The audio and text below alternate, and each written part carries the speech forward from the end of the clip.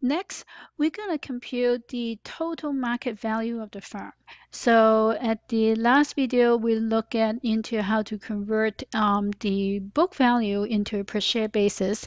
In this part, we're going to look at how do we evaluate the market value of the firm in aggregate. So we are converting per share value to total. The first term is called market capitalization. Market cap. Market cap represents the total market value of a firm. So we take the per share price, so $75, multiply that by the number of shares outstanding. So for our firm, the market capitalization is $1.5 million. Next, we look at the enterprise value. The enterprise value is the entire value of the firm. So it includes the equity component, or stock. So market capitalization has to do with the stock value or equity value. In addition to that, we also need liability or debt. Ideally, we want to have the market value of the debt as well, and then we subtract from it any cash.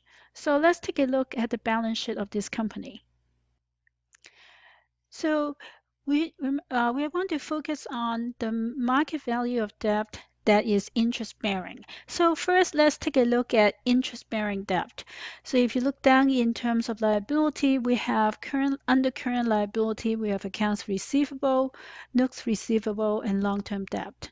Of the three, accounts payable, we typically do not pay interest to our supplier. So since it's non-interest bearing, we will not include accounts payable, but we will include notes payable of $175,000 and long-term debt of $205,000.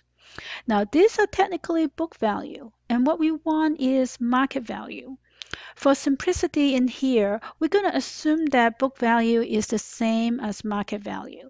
Usually that's not the case. So this is a very simplifying assumption. Usually this is not true, but we're going to assume it is true in this case. Later on in this class, we're going to look at how to compute the market value of debt. The reason we make this simplifying assumption is because the market value of debt oftentimes is not available on an exchange like stock prices are. You can look up the stock price really easy on any stock exchange, but the price of bond is a lot less accessible.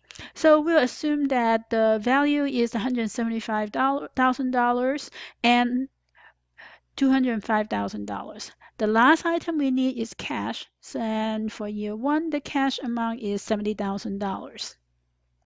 So now we have everything we need to compute the enterprise value. So the enterprise value is the market cap of $1.5 million plus the market value of debt. So we have $1.5 million plus $175,000 of notes payable plus $205,000 of long-term debt. Subtract from that the cash of $70,000 and we have an enterprise value of $1.81 million. And now we can use the enterprise value to compute the next market ratio.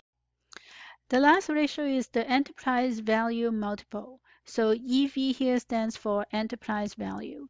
And this multiple is the enterprise value divided by EBITDA, or earnings before interest and tax, depreciation, and amortization. So since the income here, EBITDA, excludes interest, so this is the income earned by the entire company before we pay out interest or dividend. So this is the firm's income. Also important is we are looking at the cash flow really, because we add back any non-cash expenses. We add back depreciation and we add back amortization. So this is telling us how much cash operating income the firm is generating relative to its market value of the entire firm. So we computed the enterprise value to be $1.8 million. And we have computed EBITDA earlier when we compute the cash coverage ratio. So we're just going to use the same value that we computed before. The answer for this company is 6.7 times. So the value of the firm is 6.7 times the cash flow that it generates. Here we conclude the calculation of the market value ratio. Again, the importance of the market value ratio is to help you identify whether a company is a good investment, in addition to its operating performance or financial performance. So market value can answer the question, is this company a good investment? In the next video, we're going to look into using financial ratio to help us estimate the future planning and future growth prospect of a company.